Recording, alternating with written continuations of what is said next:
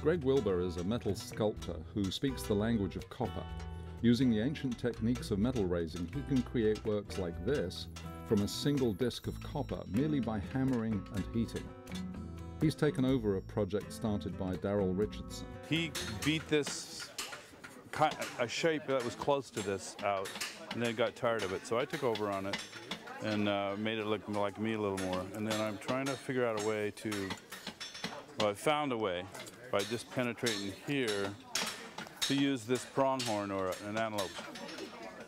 And this, so right now I'm trying to decide, okay, this thing here is sort of ugly, but if that's how he laid it, that might be interesting in the forest. And then it'll be pinned. And this sort of seems like some kind of like a bloodletting tool or something. Blacksmith Adrian and I are working on this. This is a very heavy copper sheet that we pierced with a chisel. And now we're kind of exploding it out. So it has the potential of having this very much further out. So that's one of the deals with metal. You can metal's kind of never done.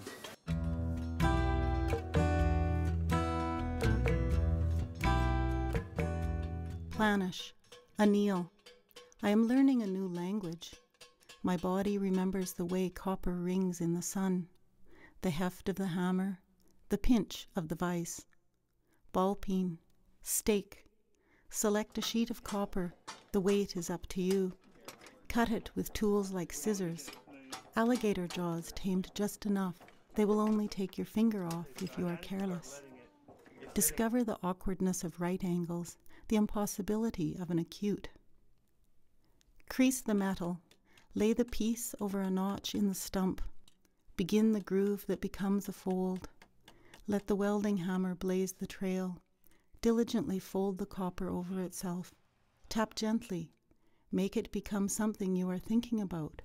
Give it enough space to still be itself. Deliver it to the fire. Heat will make it malleable. Now it gives, like it wants to move, wants to become something else. So help it out. Take the hammer and pound, carefully, with focus. This is not a half-assed procedure. This is serious. And it's not. For it's hide and seek and run, rabbit, run. But mostly it is a beginning, the shape of a mouth finding its tongue. Learn burnish, file, patina, quench, speak copper.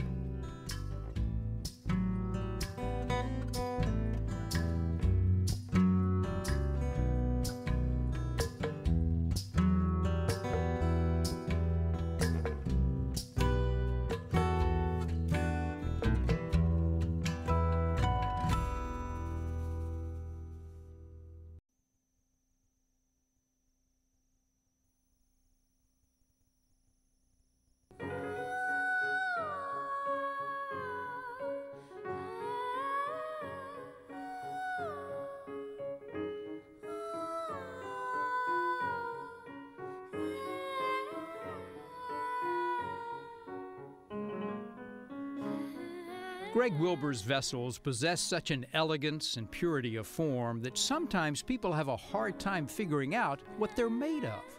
Clay, baskets, I've heard it all, and leather. You can't really quite tell what the material is, but you want to touch it, you want to hold it. And that touching and holding is something that Greg really capitalizes on.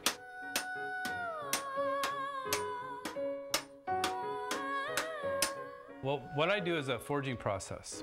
It's called raising in English. I squish, hammer, form out of flat sheets of metal.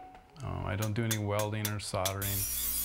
Everything from one piece of metal. I've stuck with that concept for 25 years now, thinking of it as sort of a Zen concept.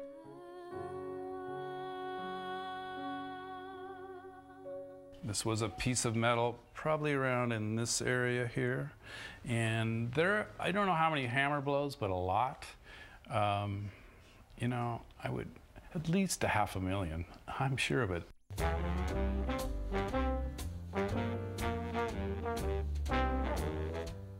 I think the reason that I I'm intrigued by this is just that it seems so impossible. Raising is an ancient craft developed over thousands of years in Korea, China, and Japan. The process is rarely practiced in the West because of the devotion and physical stamina it requires to create these deceptively complex works. I hold the piece of metal on the stake, strike just behind where it comes in contact with the stake, and that little area, knock it down. Turn it a little bit, knock it down. Go around in concentric circles. A rule of thumb is to, once you've hit an area, you don't hit it again. And the piece has to go towards this imaginary point out in front of me. In a process called necking over, Greg urges the metal up and around. And then using hammers, he will ask that metal to occupy a smaller amount of space than it occupied on the outside diameter. So that top lip might be very, very small. And because he's asked that metal to occupy a smaller space, it's actually thicker at the top lip than it is from the metal that he started with. And you can feel it, actually. When you hold a piece, you can actually feel the tension of that metal in the piece. There's an energy there that's transferred by every hammer blow that he puts in. And then he does a whole series of dippers that are kind of long, tendrily pieces with small pots on the end. This is sort of my signature pieces, these dippers.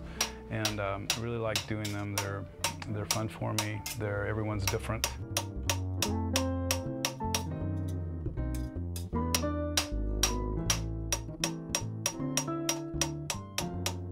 Well, this was my first course of raising. Once the metal is struck, it becomes pretty stiff and can become brittle. So I would be quitting at this point.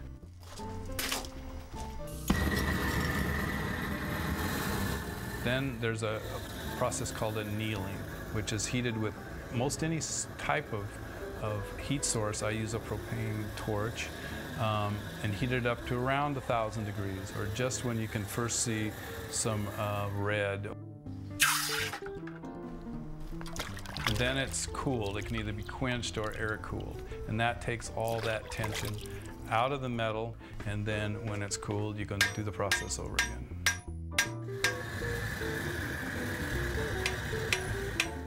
Depending on its size, Greg goes through 20 to 50 cycles of hammering, annealing, and quenching to complete a piece. In his workshop, he has a model that shows the process step by step from start to finished piece. I use this as a teaching aid. This would be the very first stage of hammering, and this would be the last, but this particular example. So you can fit it in there. You can see how this, maybe you can see it comes up and squishes back through. And he also does this series of wall pieces that are really interesting. They almost are in a wreath format, and we have one in the gallery currently that's like that. And that's a really interesting format too, because it really plays with the negative and the positive space on a wall, which is a way that we don't usually get to see metal.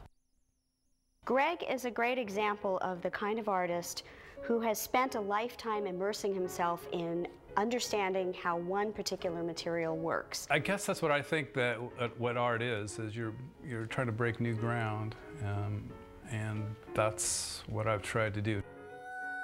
This is a very, very specialized skill, and actually Greg is one of the few people around today in the States who is able to make metal act this way. So it's a very magical thing to have him here in Portland, and it's a marvelous opportunity to see an ancient type craft reinterpreted in a very contemporary way.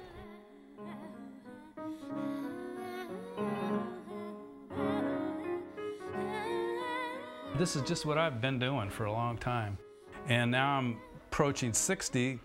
It was a little easier at 30, so I'm hopefully better at it and know my limitations. I don't know what else I'd do at this point.